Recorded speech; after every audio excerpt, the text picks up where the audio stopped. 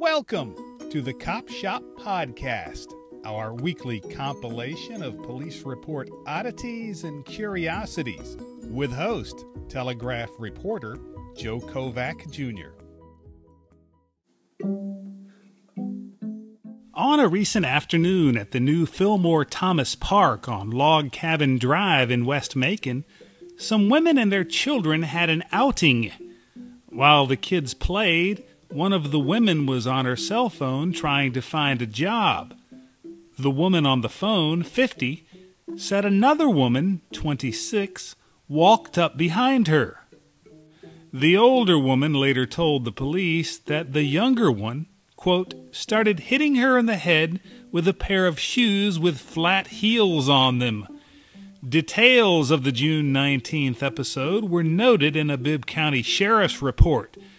The shoe-wielding woman was also said to have yelled that the older woman had been, quote, talking bad about her on Facebook.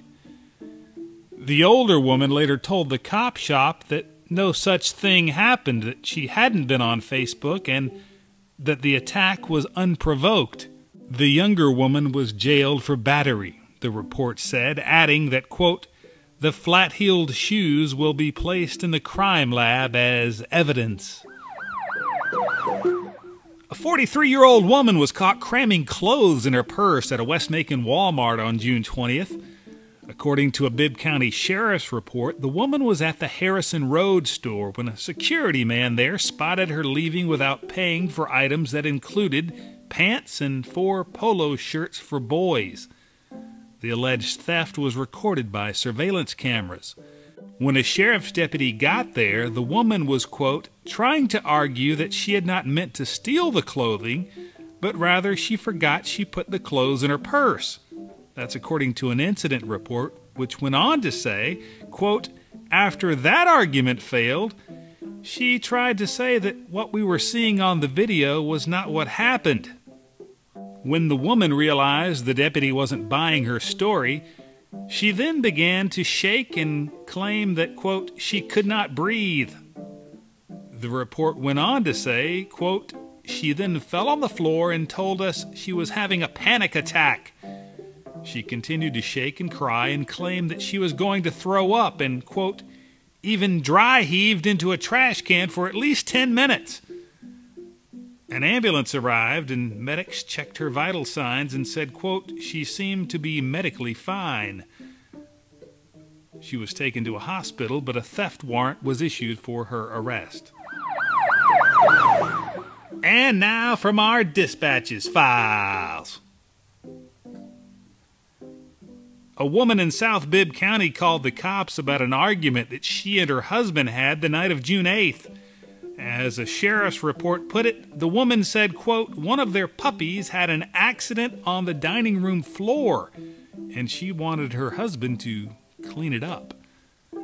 The husband said he'd do it after he fixed something else, but the wife, according to the report, quote, got mad and went to the bedroom and slammed the door.